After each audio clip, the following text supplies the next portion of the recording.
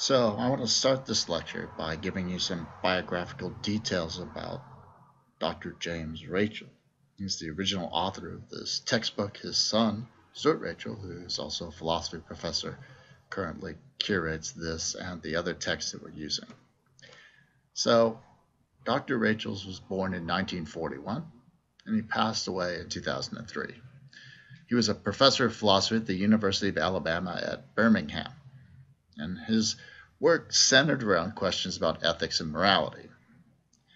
He published a quite large volume of research papers and books, and those books include, among others, Elements of Moral Philosophy, which he wrote in 1986, and which is a text for this class. He also wrote The End of Life, Euthanasia and Morality, Created from Animals, The Moral Implications of Darwinism, Can Ethics Provide Answers, and other essays in moral philosophy, and others. So he has a large body of both books and of research papers. He was a well-respected person in the field. And I think it's important that when we look at the works of various theoreticians like Dr. Rachel's, we take a moment to understand who they were and where they came from, what their position in the discipline of philosophy is. So the first term, the first theory, the first idea that we want to get a hold of is really a claim about what we discover empirically when we look at the practices of individuals with regard to various moral activities across different cultures and across times. And that view I call descriptive moral relativism. And it holds that it's just a matter of empirical fact that there are deep and widespread moral disagreements about various activities across different societies. And these disagreements are much more significant than whatever agreements there may be. This is probably a sort of strong version of it. A weaker version of it would simply hold that there are different moral practices across different cultures and across different time periods with regard to the same actions. There are different moral codes, different moral practices with regard to the same particular actions. So we can sort of think about this as our sort of recognition that, empirically speaking, there are cultures that think that some things are ugly and cultures that think that the same things are beautiful. There are cultures that understand what up is relative to one convention, and cultures that understand what up is relative to a different convention. There are cultures that understand that an action is right, and there are cultures that understand that that same action is wrong. And so there are these differences, oftentimes dramatic differences, with regard to the judgments that cultures make about all sorts of things. And Rachel's presents two different examples of what he calls descriptive cultural relativism in this chapter.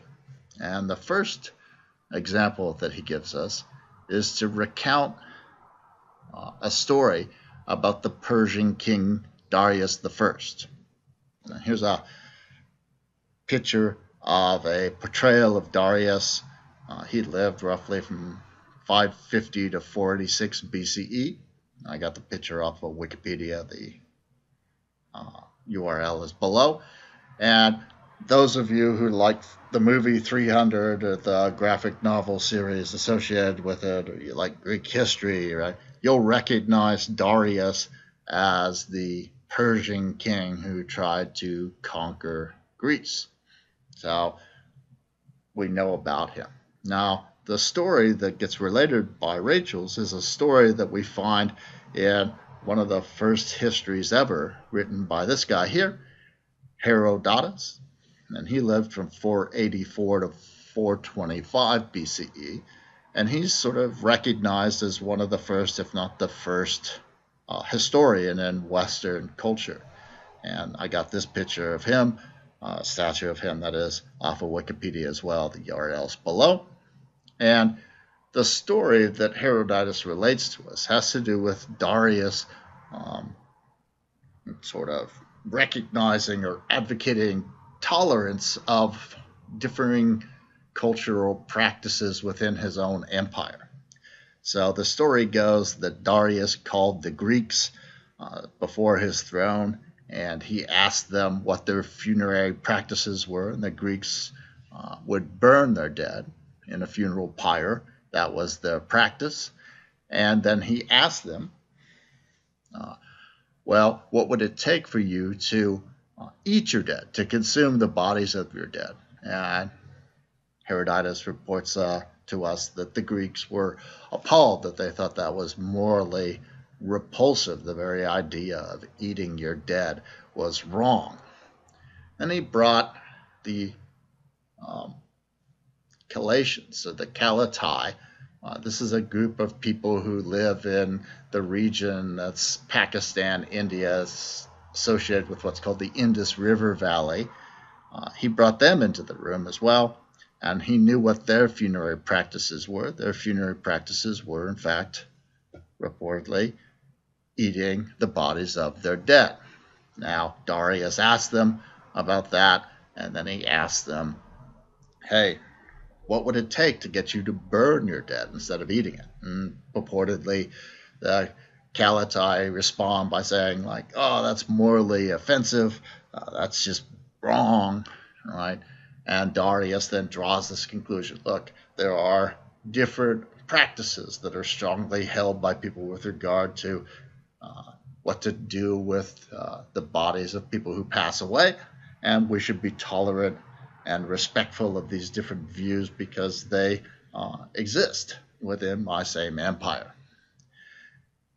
Rachel's second example is to return to those indigenous people that were once called Eskimos that inhabit that circumpolar region that includes the parts of the USSR, Alaska, Canada, and Greenland.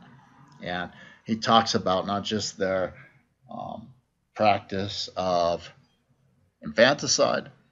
He also talks about their practice of eldercide, that is, of allowing old people to die by just leaving them and moving on.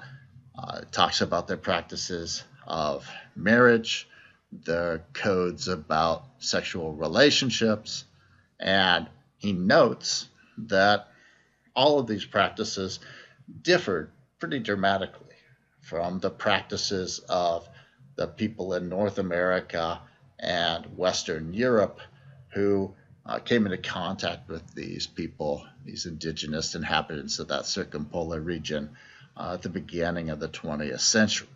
And so this is yet another example of widely differing moral codes. And in fact, in the history of America, when the people from Western Europe came to America, one of the things that they were sort of shocked, and many, I guess, were morally appalled by, was the fact that there were really different norms, different conventions about marriage, about sexual relationships before marriage and during marriage, and in general, right, the Europeans were had much stricter moral regulations about that. Though they did it a lot, Europeans considered it to be morally bad to engage in premarital sex, to engage in extramarital sex, whereas the indigenous people of the Americas oftentimes didn't have such strong prohibitions against those behaviors. So he points to these two examples as illustrations of descriptive cultural relativism or descriptive moral relativism.